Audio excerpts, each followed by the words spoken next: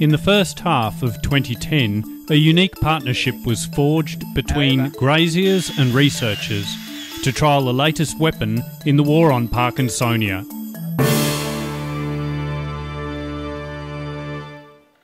Dr. Vic Galea heads up the dieback research at the University of Queensland. Dieback in woody plants is quite an interesting phenomenon. We actually find dieback occurring in a very wide range of trees. Almost every tree has a dieback syndrome associated with it. He reflects on an early method of inoculating trees with the fungus. The first time it was rolling cigarettes using tally-ho papers, a handful of mouldy grain twisted into a cigarette. We started then sticking those into trees, so drilling holes in trees, sticking these cigarettes full of mouldy grain in. Peter Spence from Desert Channels, Queensland, attended the recent dieback field days around Western Queensland. South of Prairie at Homelea and then Railview. There were really good results there, and in some of the trial patches, you know, there was a good kill, really good kill. Vic and the boys were quite excited about that. One really exciting thing though was looking at another trial site this morning where we found in one hole treatment all the trees had died, and we found a different set of symptoms in every one of the different treatments that had been set up. Dead Parkinsonia trees are what most people have been looking for, but landholders attending the field days saw some unexpected results.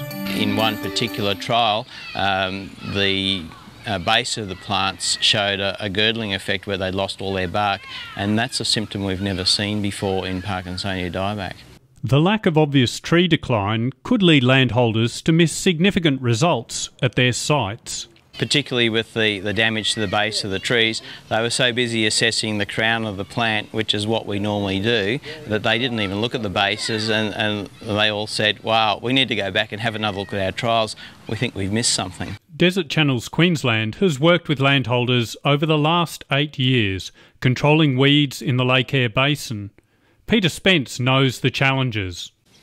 2 years ago or 3 years ago, Desert Channels surveyed the river, the Thompson up to Muddabar, flew over in helicopter and spotted all the trees, and there's been a huge, since then with the wet season, there's been a huge increase in numbers. Because we all know Thompson goes in the Cooper Creek, which runs into the Lake Eyre, so yeah, the long-term problem is if we don't get on top of this problem, we'll have Parkinsonia all the way down the Lake Eyre.